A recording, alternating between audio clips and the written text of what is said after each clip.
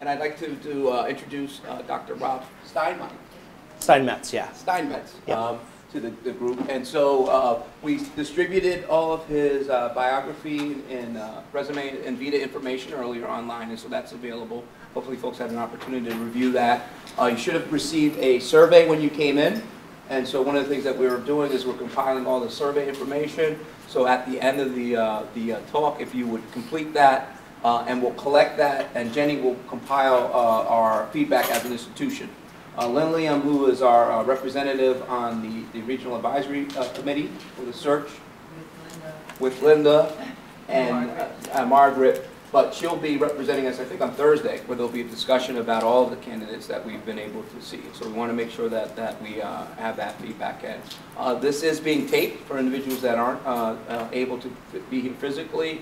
And then the other thing that we'll ask, because it's being taped, if you do have a question, we ask that you could go to one of the microphones on either side and ask the question. Last night we had a little bit of difficulty with picking up the individuals asking questions. So if you could ask your question directly into the mic, we'd appreciate that. And so without further ado, we'd like to introduce our guest. Thank you. Thank you so much. Good afternoon.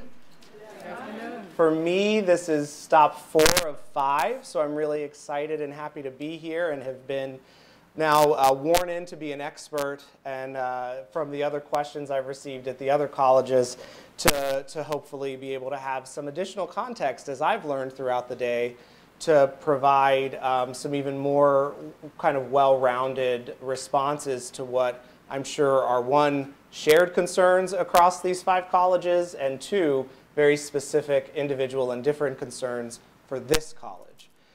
For me, I'll talk a little bit about my background.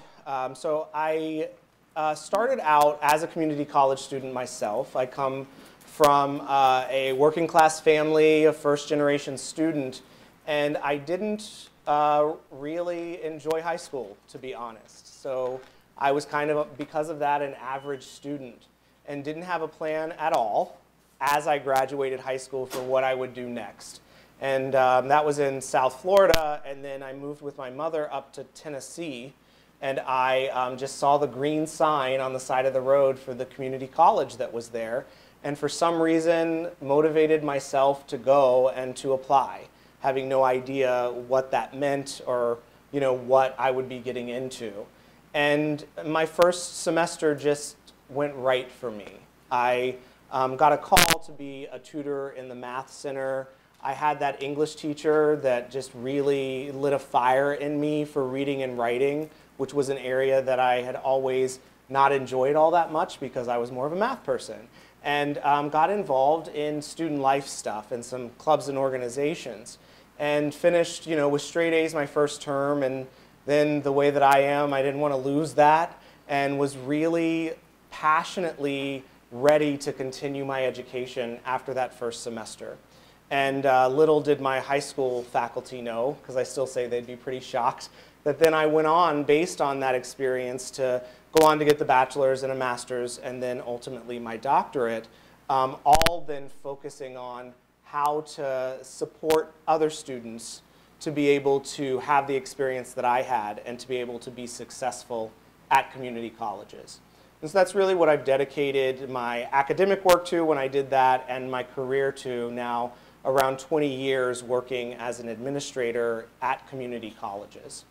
So a little bit about that. I started at the college that I went to and was student life and orientation coordinator, and then moved on to be the recruitment, retention, and enrollment services and management director. And that began a road of kind of starting to become an enrollment manager and get more heavily involved in the kind of college-wide work overall.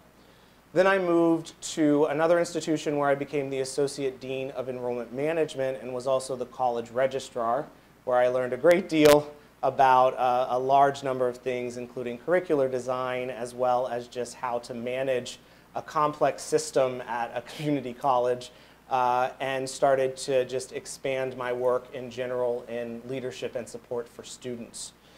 Then I went to Harrisburg, Pennsylvania, where for 7 years I was the vice president for student affairs and enrollment management there.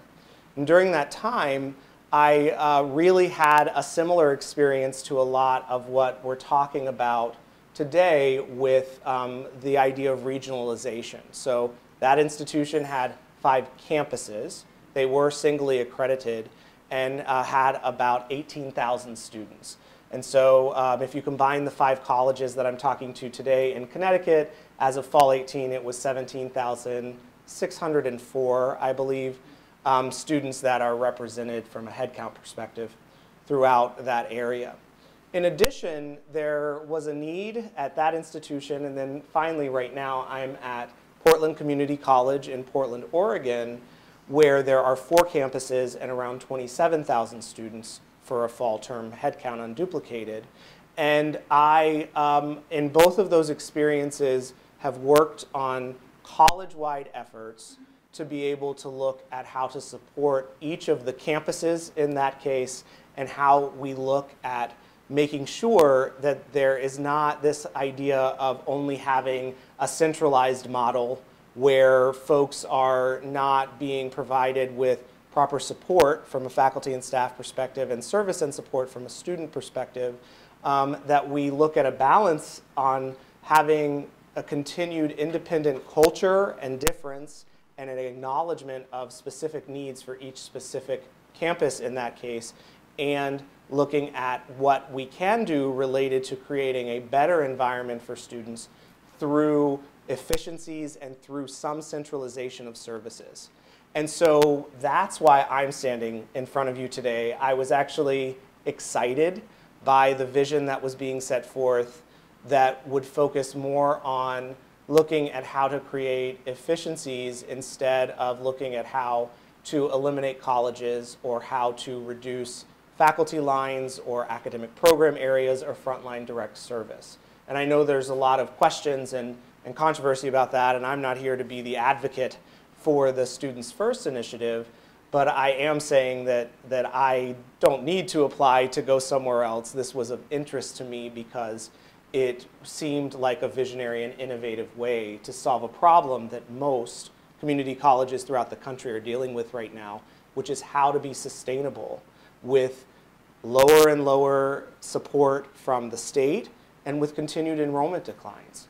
And the last thing I'll say before I turn it over to questions is a statistic about that it's estimated in Connecticut that you'll see another 7% in high school graduates over the course of the next decade. And I saw another statistic that in 20 years, it could be as high as 31%. And the fun fact that sticks with me about that, not so fun really, is that that changed. Those projections changed. Guess when they changed? In 2008, when the Great Recession hit, fewer people had babies. So that means 18 to 20 years after that, you're going to see fewer graduation rates, right? And so you know you have a slightly shrinking population. There are opportunities looking at programs and looking at the adult student population that certainly are things that are of interest. But ultimately, we have to figure out how we can sustain ourselves in the long term to be here in 50 years to continue to maximize access for students going into community colleges and higher education. So with that, I would love to answer any questions you might have. Great. Have a great day. Thank you. We're done. The first question's always the slowest. And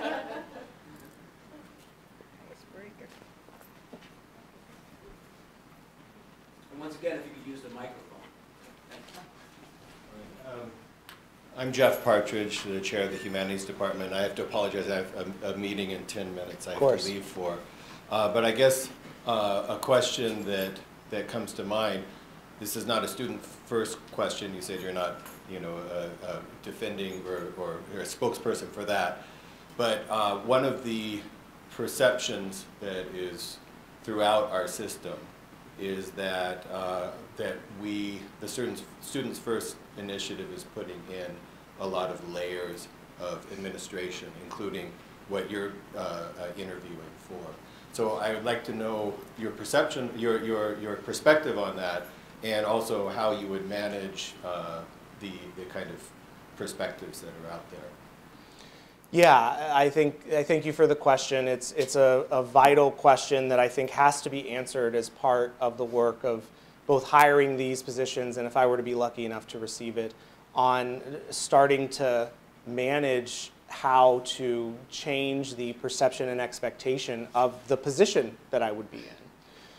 So I would say, one, my perception is that I don't see it as an additional unneeded layer. I see it as a level of leadership that, one, can largely be a translator between what's happening at the state level and what's happening at the colleges. And so the CEOs, presidents, and campus leaders are all doing a great job. Again, I'm getting what I can from all of my review of all the websites and the news stories and those sorts of things. But it's clear that there's really strong support and advocacy at all of the colleges. And the work that I would be doing would be looking at how to, one, make sure that I was a strong advocate for all 5 of the colleges that I would represent, and making sure that I was connected enough to each of the colleges to be able to provide that information, that I was engaged enough to be able to truly hear and understand what the concerns are, what the questions are, and take that as an advocate to the statewide offices in those conversations, and also provide an opportunity for explaining the why and the true plans behind what's happening in the statewide offices. So I think that there have been a lot of attempts to do that, and I've seen some communications that I thought actually were really phenomenal and helped solidify for me more details about the plan, so though I still feel kind of just have the scaffolding. But that's very different from you having a relationship with someone that's going to be able to talk to you. And the capacity for the statewide president to do that is probably not realistic, but it would be my top priority to truly have that engagement at each of the colleges and in the community, to be that kind of translator and to also be that person who is strongly advocating every day for each of the colleges, both what the whole region is saying they need, but also what each individual college is saying they need. So that's how I would kind of frame how I think of the position and how I think I would begin to work within it to be able to start to better communicate exactly what benefit the position, quite frankly, could have for the colleges. I hope that answers the question.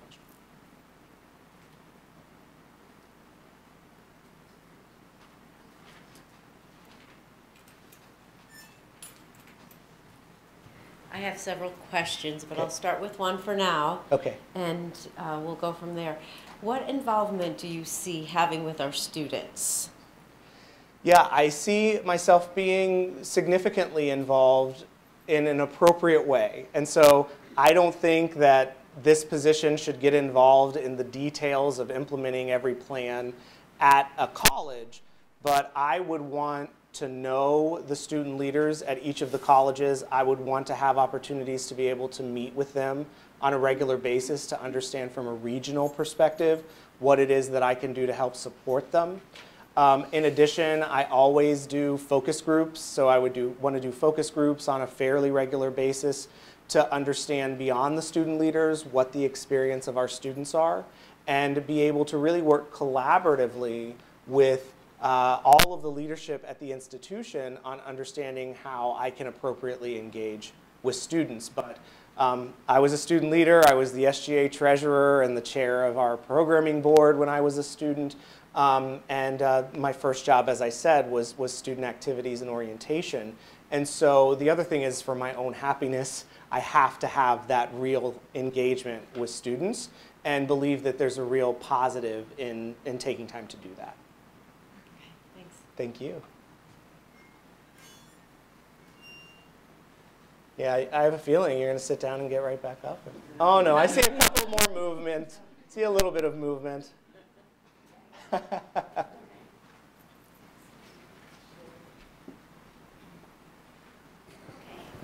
My name is Cheryl Lee. I'm from the nursing department.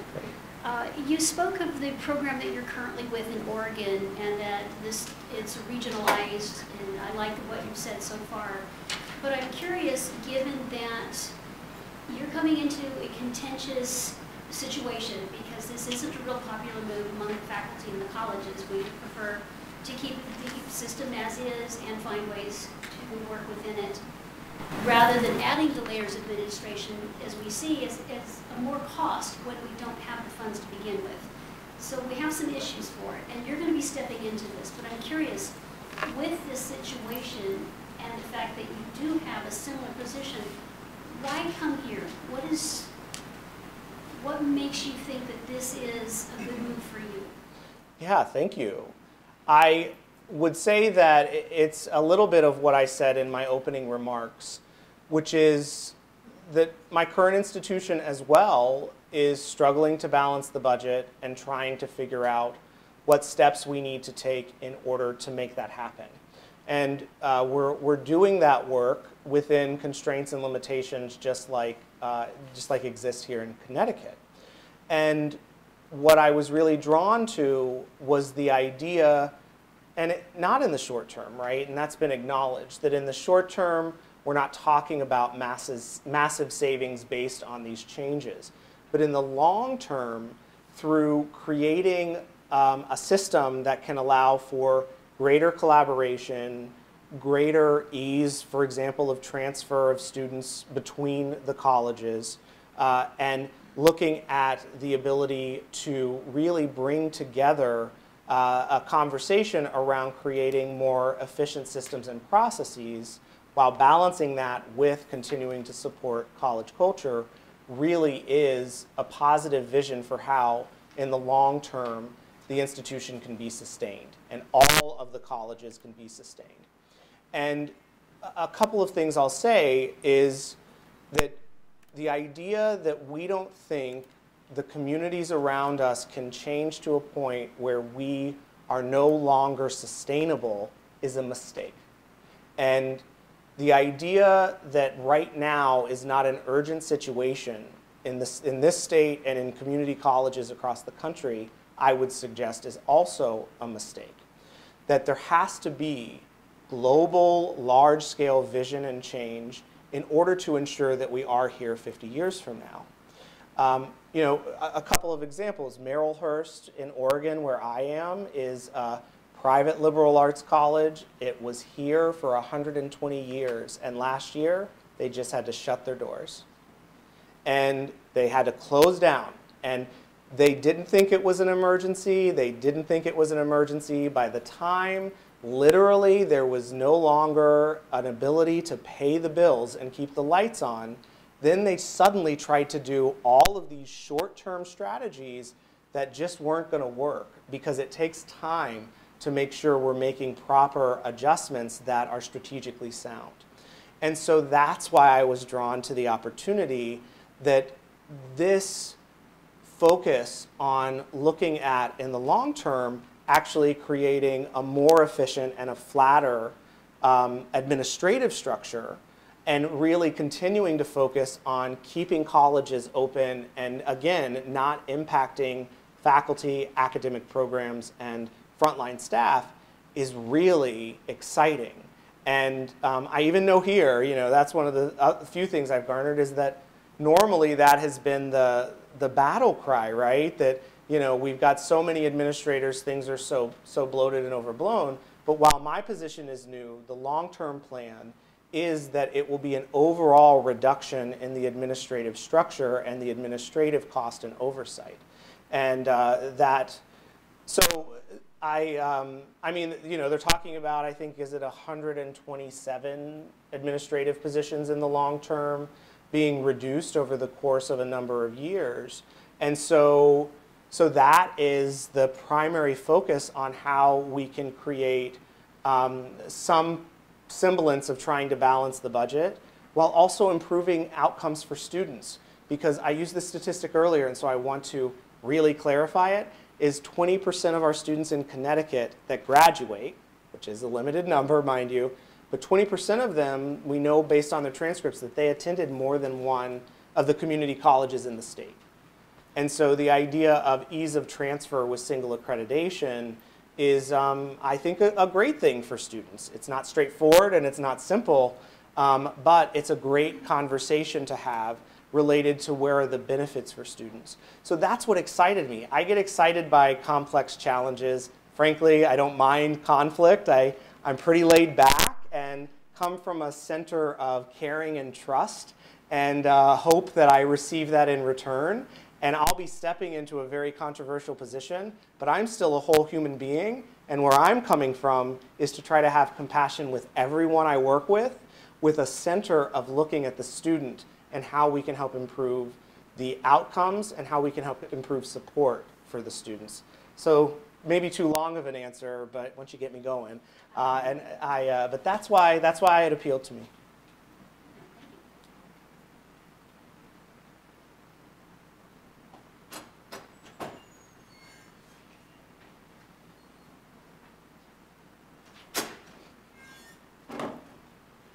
Hi, Lillian Martinez. I'm a faculty member. My question is, what are your goals for your first, and if you receive this position, your first 100 days? What goals do you foresee completing? Oh, 100 days. So a lot of my time will be spent listening and listening deeply and trying to understand what really are the key issues that the colleges are facing and how I can then be a leader to help support what I'm hearing. And I do that through an iterative process. I want to think what I hear. I want to say back the themes that I think I'm hearing to ensure that that then aligns with what you're seeing, and then talk about what we'll do about it. So there are a couple things going on. So one is I am going to quickly ensure that I understand very clearly what the plans are for strategic change that are already set in motion, that I'm going to step into and need to support, but also provide feedback and hear what folks are concerned about, to be able to then be an advocate for the colleges to say, yeah, we're going to move forward with this. This vision makes sense, but have we thought about adjusting this?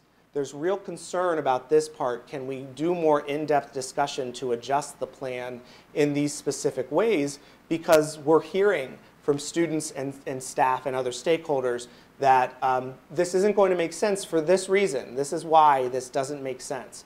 And on the other side of that, to be able to explain the why behind the things that we're doing, to also ensure that misperception or misinformation as much as possible is also dealt with when things do make sense to move forward.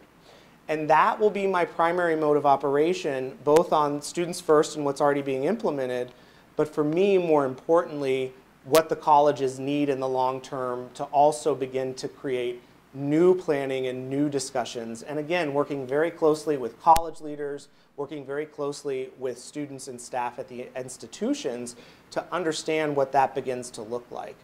I don't think strategic planning is something you just put on the shelf. I think it's a living process because it's one of the few things that allows us all to see a clear vision and to be able to move forward. And so that is something I believe in. I do yearly short-term strategic plans and long-term strategic planning, and do that through a process that is collaborative to ensure we're all understanding and are creating buy-in for that work. So I think that would be my primary mode of operation, both in the colleges and also in all of the communities that all of the colleges serve. So I would expect that I would be spending time at events every evening, at different areas to make sure that I'm properly supporting what's happening, and I'm making the connections that will help ensure advocacy for all of the colleges. And again, I would want to work with college leadership to understand what makes sense, what things maybe that aren't currently being covered. For example, volunteering for nonprofits is something that absolutely I would want to do, but where are we not at right now that maybe I could fill the role of stepping into, and how do we work together to really just maximize what our opportunities are in the community as well as the conversations happening at the state and at the colleges.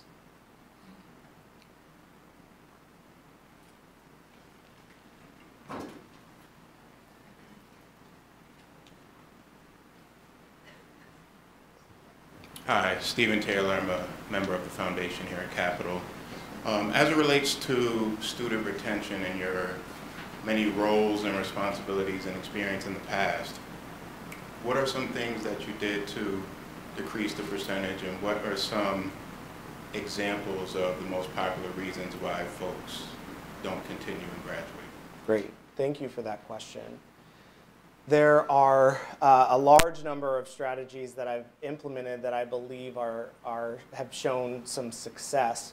I was saying on the way up here how impressed I have been in my research, particularly of Capital, being an Achieving the Dream Leader School for so many years, and we're a part of Achieving the Dream, and I'm co-chairing our effort at my current institution, which includes building a lot of strategies. We're calling it Yes to Equitable Student Success, or YES for short.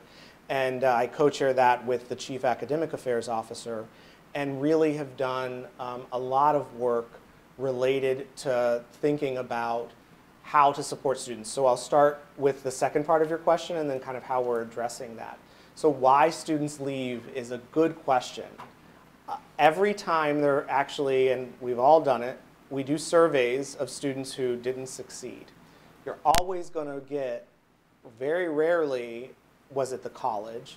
It was financial issues, it was a family emergency, it was that I had to go to work full time, and that then doesn't really give us information on what we can do to be able to intervene.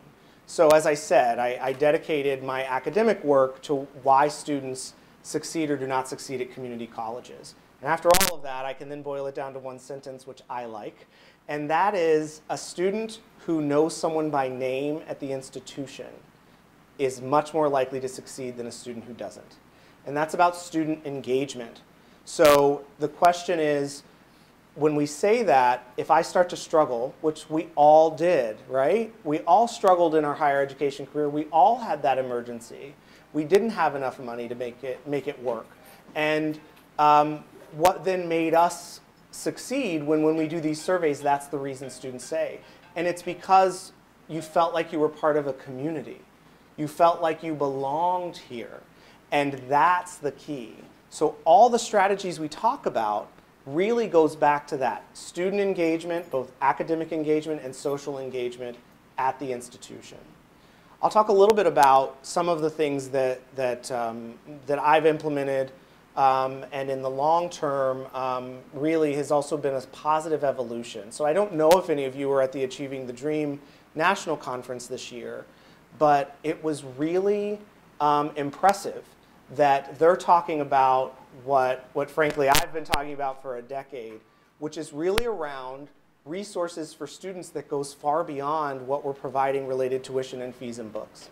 That nationally, statistics show 56% of our students at community colleges have gone to class hungry, not knowing where their next meal will come from in the last 6 months. 12% have been housing insecure and homeless. And think about, as we talk about all these complex strategies for success, if I'm a student and I go into a classroom and I don't know where my next meal is coming from and I haven't eaten today, how focused do you really think I'm going to be? So the conversation 10 years ago was, well, we can't do that. That's not our job. Well, the question is, if it's not our job, then whose job is it? And if we can play a role in helping to support how to address food and housing insecurity, then let's do what we can. So some examples, we have food pantries at each of our campuses, and one campus in a month gave out 2,500 pounds of food to our students, just at one of them. But we also have to go beyond that. So we're looking at a plot of land that we have that we are willing to provide to build Section 8 housing, and they can then help provide spots for our students to get into that. We've also worked with the Department of Human Services on waiving some of the requirements for SNAP and TANF benefits. And so if a student works, normally the requirement is a student has to work 20 hours in order to be eligible for food stamps. Well, we got a special dispensation that if they're attending our institution, they get that waived and they can still be eligible. So those are the sorts of kind of innovative things that you've got to think about as you're trying to address both student success overall and also success, what I call the opportunity gap or the achievement gap related to traditionally underserved students, particularly low-income African American and Hispanic students, and the disparate outcomes that we see in this state as well on the success rates. And so the strategies related to that work is important, but we also have to look at college climate and folks feeling like they are a part of the institution, because as I said, that's the fundamental. That if individuals don't see themselves in those that they're working with, that if individuals don't feel a part of and they experience microaggressions or out-and-out aggression, then they're not going to continue and are not going to be successful. So we have to look at climate and address that. And finally, you've just got to look at engagement strategies that are in the student's face. My last example that I'll provide is an allegory, really, that if I, and I say I because this isn't great for me, if I go to the gym and have no idea what to do, and guess what? There are Olympians there to help me. And they're all in offices around the wall. And I don't know how to lift weights on a weight machine. Am I going to walk over to that office and knock on that door to ask that Olympian to help me with the most basic thing that I know they think is basic, but I have no idea how to do? Odds are I'm not going to do that. And it's the same thing a lot of times with students. You've got to think about how we can have proactive interventions with students to, in some cases, force that engagement. And the front line of that, for example, is advising. How are we doing our advising work? How are we making sure students are getting what they need when they need it? So I hope that wasn't too long of an answer. That was good. Thank you.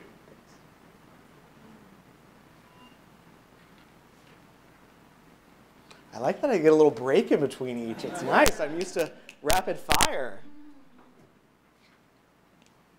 I feel like they keep doing rock, paper, scissors on this side. That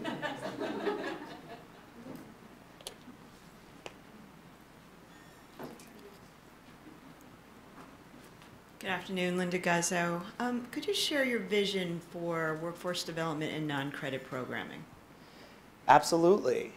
So huge opportunity for growth, and I know there's a lot of support that kind of floats in and out nationally and at the state level for looking at workforce development as kind of a whole picture. And in the long term, looking at short-term training that will skill individuals up has to continue to be a key focus of the role that we play. So one, how do we understand and partner with business and industry in a way that allows us to meet the jobs that are needed in the future and anticipating that based on what's coming next? How do we look at the growth that right now there's a focus on in apprenticeships and opportunities to partner with folks related to apprenticeships? And boy, do some other countries have that right. I had an opportunity to speak with someone from the embassy in Sweden, and Sweden since the 80s has been building really strong partnerships with business and industry to support ongoing work related to that. Now, business and industry actually pays for some of that, which is an interesting conversation to be had, but it allows for really strong apprenticeship programs because the business saw the value in the fact that they would get a guaranteed trained individual at the end of it. But there are some strong things like in Germany and in Switzerland, particularly that I recently looked at, and some strong examples within the states as well. So I think that's one piece, and I think partnering directly with business and industry on providing supports and services are also vitally important. We also hear that soft skills is a huge component of what the future really holds, that we have to think about how to train our workforce students on soft skills and on how to think critically, because every couple of years the technology is going to change. So whatever we're training on today probably won't be applicable tomorrow. So we have to continue to think about how to center ourselves and how to continuously hear from business and industry to do that. And I've seen some of the things we're doing here, and it's really great that we are focusing in those ways.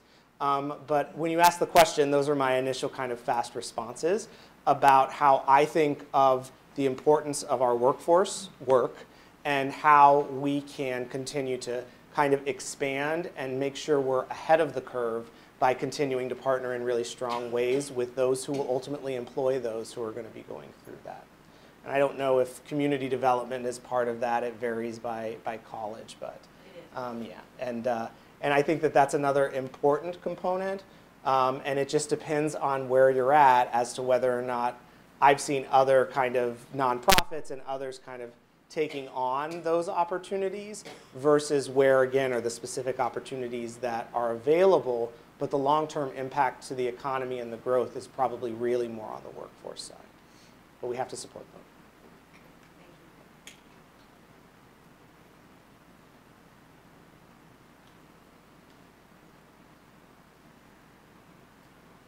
I have a feeling you're up for question 2. I don't know. I knew it. So this is the 4th of the 5th of 5 colleges that you'll be visiting today. Yeah. From the visits you've had so far, I'm sure you've seen a lot of differences between the campuses. And it's clear that you're well studied on our state, our system, our students. So my question right now is, I think you've been here today and have been exposed to a lot of different questions. What question or anything that has stood out in your mind that you weren't expecting? I wasn't expecting this one.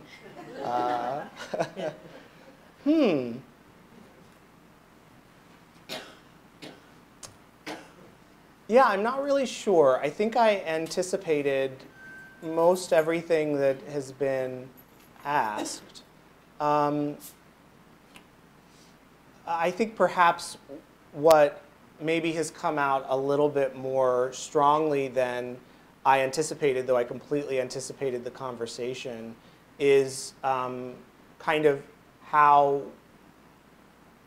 the position would, well, let me say it this way, that there's a concern that the position would kind of lean everything towards complete regionalization or complete statewide kind of centralization. And for me, as I read about it and my experience, I know that that's not the case, and that wouldn't be a feasible way of creating something, that there is something here that is beneficial.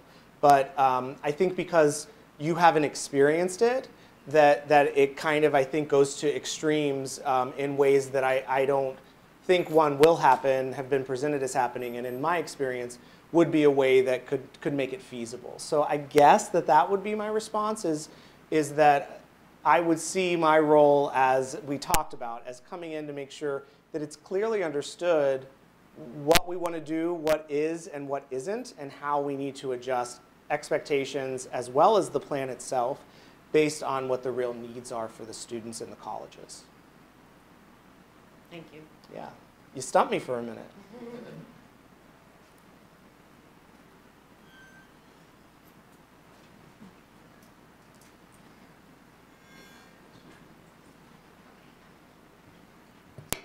You had a chance to walk around the campus and take a look at our facilities? I have not. They have taken me one place to the other, right on top of the other.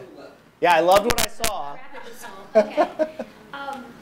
We have a very diverse campus. I would say probably almost 50% of our students identify as Black or African American, probably about 30% Hispanic. You did speak some about your work with the challenges that students face, but what specifically diversity-wise, what would make you a good fit here? Great. Given our level of diversity. Yeah, thank you for the question.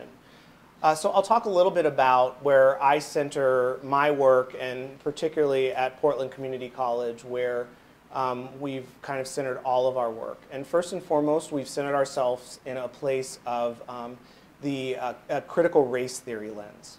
And what that means is critical race theory says that everything, that the basis of society, particularly American society, but the whole world, and all of the systems, including us as community colleges, have been built up with racism as a part of all of it.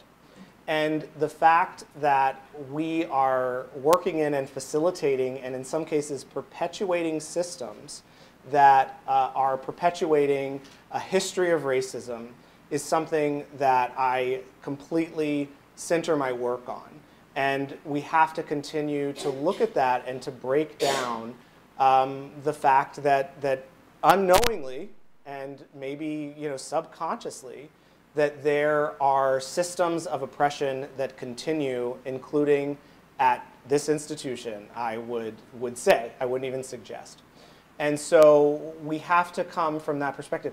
And you can see that also in the outcomes that come out. I mean, nationally, average graduation rate, depending on how you cut it, 20 to 25% on the traditional measure, 7 to 10% for African American students. And so my passion, and as I talked about earlier with the gentleman's question from the foundation, is about looking at that issue and looking at how to make sure what I'm doing is helping to break down that work, to help improve climate, and to also move forward with how to dramatically change how we operationalize and support particularly our most underserved students. So that's kind of where I center myself, and I do a great deal of work with that. And I also always acknowledge that I have to be in a state of continuous improvement, and that I can perpetuate microaggressions and have unconscious biases that I need to always acknowledge and continue to grow from. And so I think the first step is doing that work and acknowledging that it's also about me and the work that I do. And the other thing that I will say is that I am a gay man and have also experienced being othered and have experienced fearing for my life and experienced a number of things that also don't match a perspective of anyone else and their experience, but gives me a perspective on a feeling that that can't be you can't be told what that feels like. You experience it. So I hope that somewhat answers the question. It does. The last question I'll ask you is, where do you see yourself in 5 years? Well, I would hope that I would still be, if I got this role, in this role in 5 years. I will say that personally, that I am getting older and big moves are about out of my system. And I would love to be back in the Northeast. I was in Pennsylvania. My partner grew up and lived in Pennsylvania, has a lot of family there. We have family and friends here. And frankly, being in Oregon so far away is not as easy as maybe I thought it would be. My grandmother passed away while I was there, and it was so hard to get back and all of those things that happen. So I really would love to be motivated to stay here for some time. And this could be a stopping place for me, if you'll have me, and if you'll accept that while this position may be controversial, there may be benefits, and I could be the right fit for being able to be here in the long term and be dedicated to advocating and supporting you in your work and our students.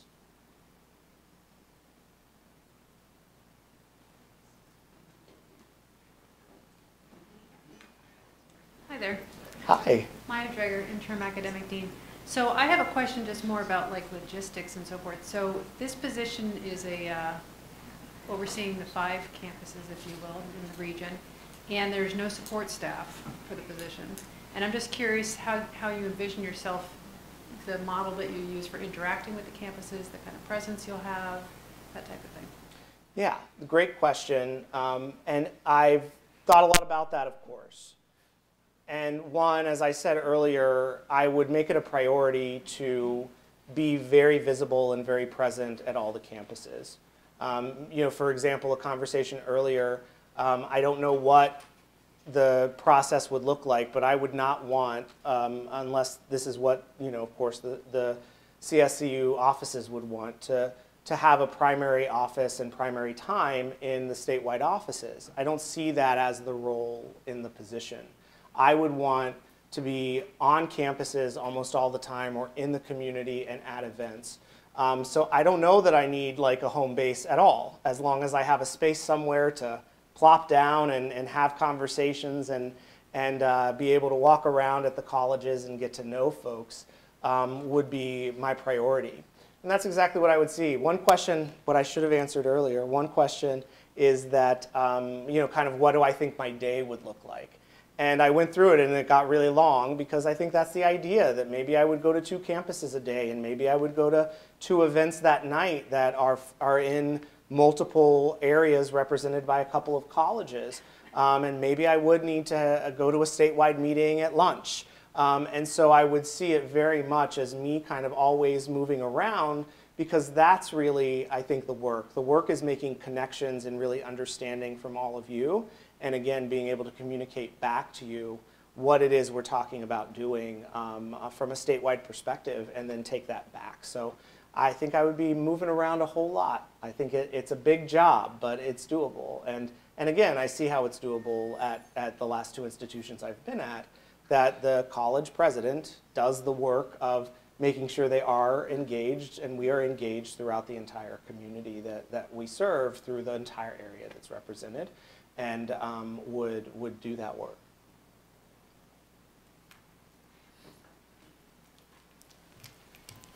Hi. I'm gonna try to explain a little bit of a scenario.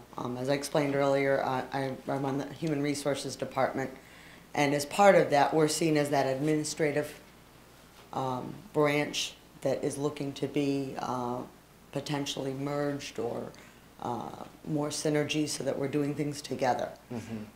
What I could tell you from my 15 years in this community college and in another one within the system is that since I've been here, I have had every attempt to try to do things strategically, but because of the workload and more work gets placed on us, and the reason for that is there's agreements with the collective bargaining agreement.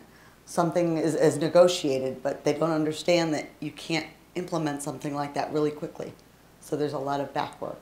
So in my 15 years, I found my work hasn't decreased, it's increased. But they're asking me to do more with less.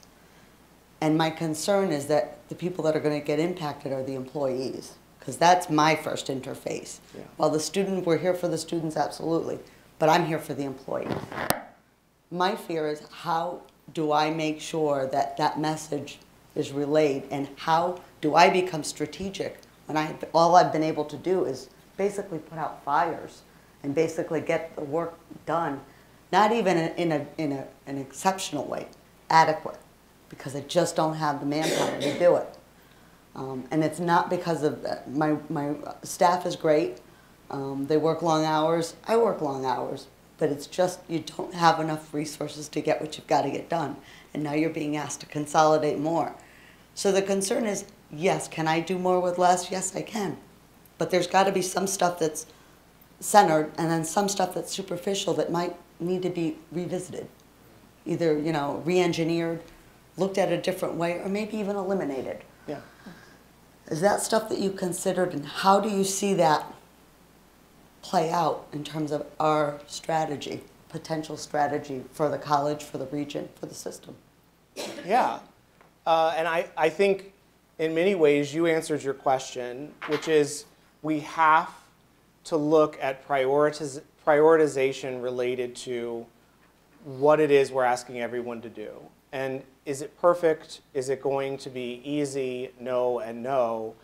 But we do have to start to say, you as the expert who's experiencing this every day, what are some things we have to think about differently? What are some things maybe we have to take off of your plate? What are, if there are any, what are efficiencies that could be created by thinking about standardization or centralization of some functions? But in all of that we can't lose the ability for each college to be able to have personal interaction, engagement, and outreach with someone who's going to be able to assist them, and to have relationships with whomever that is. So it's not a perfect answer, because there isn't a perfect answer, but we have to really sit down and talk about what are all the things that we're doing. And ultimately, every time I've done that, there are things that we can think about doing differently. There are some things we could think about stopping and not doing. And then there are other things that we really are going to have to do some hard work through, and that can't maybe be resolved. But say that until we've really taken the time to engage in deep conversations about how things could be different and maybe outside of the box that we're thinking now that could help in ways that we may not anticipate. Because again, I mean, both of my current and my previous institution, human resources is centralized, but there are representatives that support all of the campuses and the functions, and it can work, and it can create at least systematic efficiency. And for example, are we still, I hope not, but are we still using paper-based systems yeah, okay, well, I said I hope not, I shouldn't have. That really efficiency can actually be created, and savings in other ways, through looking at completely electronic systems, for example. And you not having to kind of track through all of those things. So there are opportunities. But it's something that I wouldn't come in and say, we're going to go paperless. It's something that we would talk about to understand what can help you do your job as effectively as possible to support all the employees.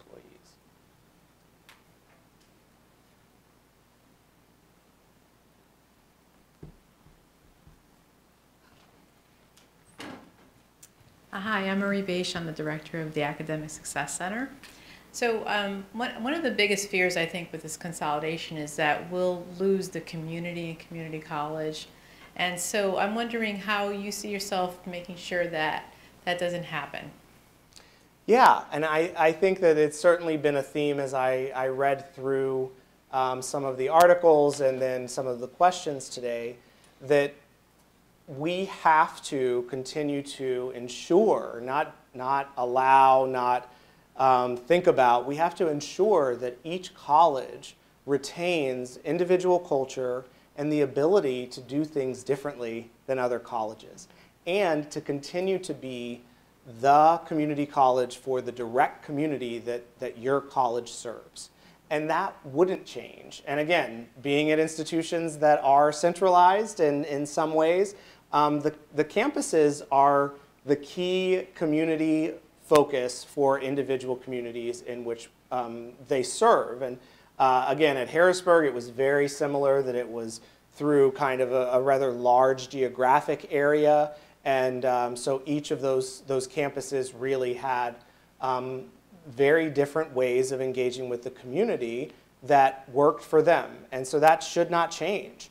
And really, it's how to support increasing the visibility and the advocacy for each of the colleges, while also, so I put it second, while also looking at opportunities for collaboration amongst the region's colleges in initiatives and in other things, as well as consolidation, but only where it makes sense, and not losing the personal touch even in those offices if they were even to be centralized statewide.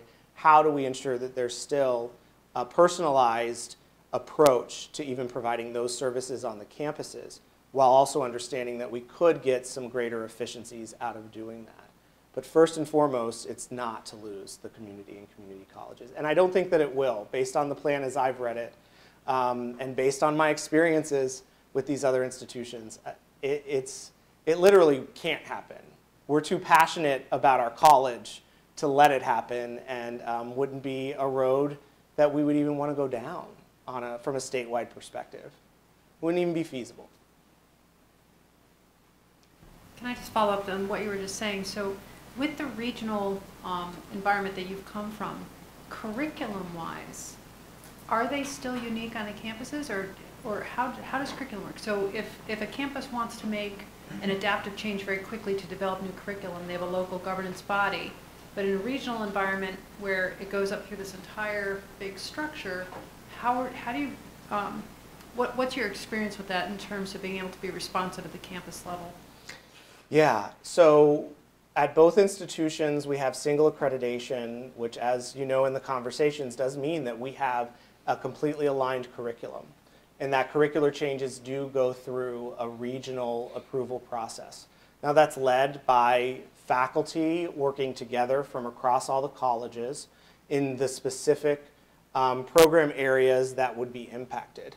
Now, I saw some questions too that, of course, an individually specially accredited program that is only at one of the colleges would continue to have that accreditation. And I would say, you know, you would have to talk about, if it made sense, that you know, even very similar programs that have separate independent accreditation beyond the regional accreditation process, we would want to look at.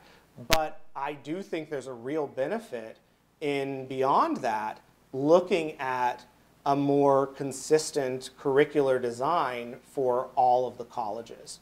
And I think I started out, yeah, by saying that 20% of students who graduate take classes at more than one of the institutions, and that it is rather complex, as I looked at it, for the actual transfer process to occur. And I know how transfer articulation works. I was a registrar once, and it is not good for the student. It is not streamlined. One would think we would have streamlined articulation across all institutions in the country, quite frankly. But of course, that's not possible. But it will be a hard process and a difficult conversation on exactly how to do that. But we, in answer to your question, at my current institution and at the previous one, had the same curriculum, one catalog, and one graduation processing and all of that. Not that we would do one graduation, but all of it is consistent from a curricular perspective. We're revising Gen Ed right now, and it's a fun time. Hi, my question is, do you think institutional research function will be centralized? If yes, do you think will impact college or program level accreditation or program review? So I don't know is the short answer. I know that at one point it was mentioned as an area, and I don't believe it is currently on the list for at least immediate conversation. So I don't know what the long-term conversations are, and so couldn't begin to kind of guess what that would say. And I'm imagining the reason it was removed from the list is because of the questions that you have related to the accreditation process and other standards and requirements. So I'm not close enough to it, and again, haven't had conversations around the specifics of planning to be able to know how strongly that may be being considered at this time. So really can't. Huh? Very strong. A very strong consideration? It's slated for consolidation. Okay. This summer. Oh, okay. Yeah. I'm sorry. I thought that it had been removed from the list. So, okay. Yeah. And so I would say if consolidation were to occur, that it wouldn't necessarily impact accreditation or program review, I think you said, or other requirements, that office, one, would still have to be looking at college by college institutional resource information and the ability to provide the required reports, which actually in the example are quite consistent for the requirements that are going to be submitted for IPEDS and all of the standardized national and no doubt state reports that are required.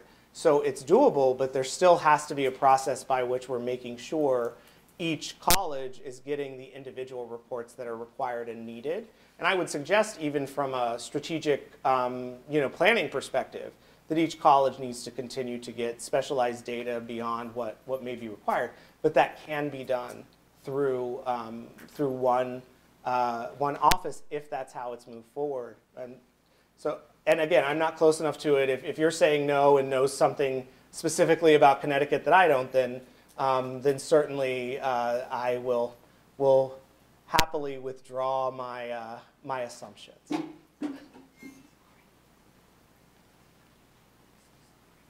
I'll let you get some water. Hi. Hi. Marcia Ball Davis, Interim Dean of Student Affairs. What major changes do you see impacting student affairs as a result of the consolidation? Yeah, again, I'm not involved in the specifics, of course, at this point. But I would be very interested in having conversations just about planning for student support and student development, and what opportunities there may be, for example, to implement a more unified technology that may help provide a better system for all students to be able to engage at the institution.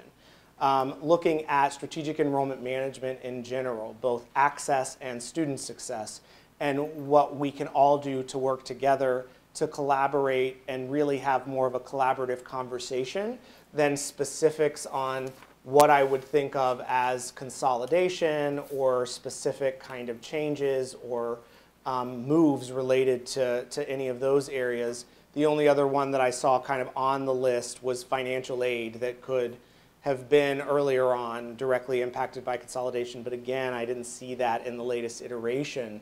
But there are some opportunities there for conversation. And again, I've lived in a couple of environments where financial aid had kind of back office services that were more centralized, but still on the ground, direct student-facing services that existed.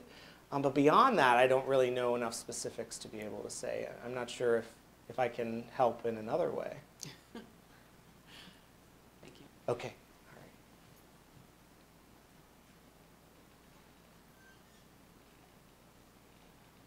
I promise, 3 to 6 months in, I will have those answers. Everybody kept looking at me like, all right. Yeah, everybody wants you to ask a question. But just in general, what's your leadership philosophy, right? I imagine that you've studied leadership to be at the point that you're at in your career. And so, there's kind of the personal, but what is that grounded in from a theoretical perspective? Yeah. So it's a mixture of two. So I would say I'm a collaborative and disruptive change agent. And so as I've been talking about, I really am focused on making sure that I'm coming from a place of caring and support first and foremost. And so we're we to work together, we're all of us to work together. What I want to do is make sure that I understand what your needs are to be able to understand how to help provide better support as time goes by. I'm not a magician, it won't happen in a day, but you will see me being a dedicated advocate for the colleges that I represent. And so I would be collaborative in making sure that I was really listening and learning and that I wasn't going in some direction without continuously doing checks on what it is that you're wanting to see out of a regional president as your leader. But also disruptive because in a nice way, as you can tell hopefully, I'm also going to ask the questions about the status quo and about the fact that maybe we do feel like this has worked for 20 years and why would we change it? But maybe in those 20 years some things have happened and there are some opportunities for something that's different. And I want to help try to light a fire to understand what those things are and to understand how we can all be a part of being disruptive in our change. And ultimately that's all about disrupting the status quo to better support our students.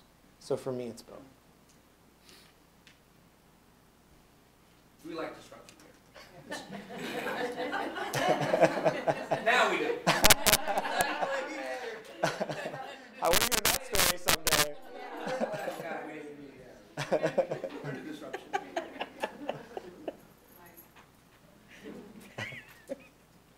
Have I worn everyone out? I think we're because we do have to get him to the next one, and we want to make sure he can get something to eat before his class.